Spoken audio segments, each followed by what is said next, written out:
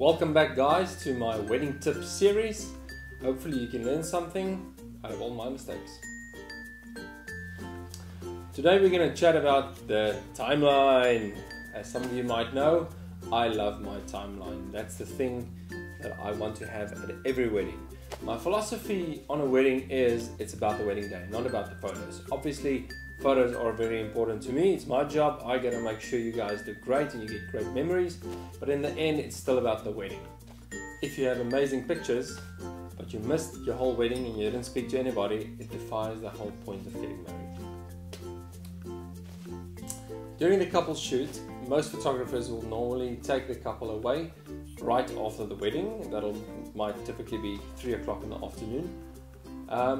The problem is the light is normally very harsh, especially in summertime. So what I found works for me is to actually take the couple away a lot later. So we would typically work out beforehand what time sunset is, and we would leave about 45 minutes before sunset. So we typically work that into the timeline. Now practically that means that we'll swap stuff around. So I would like to have the couple be there for the pre-drinks, mingling with the guests, and at some point we slip away for the shoot for that hour, and in that hour all the admin stuff happens where people find the jackets, they go inside, get the gifts out of the car, put them down, have a seat, look on the board exactly where they need to sit, maybe get a last drink, run to the loo. The MC will welcome them, serve champagne, and if there's still a lot of time to be killed, we would serve starters. And we're shooting away, people are happy, they've got food and drinks, and they are sitting inside, not standing outside in the cold.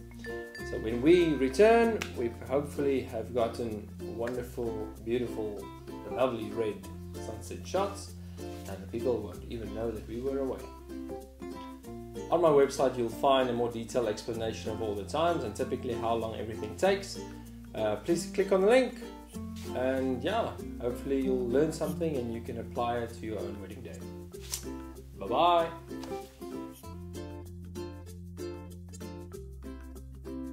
We then know blah, blah, blah, blah, blah, blah, blah.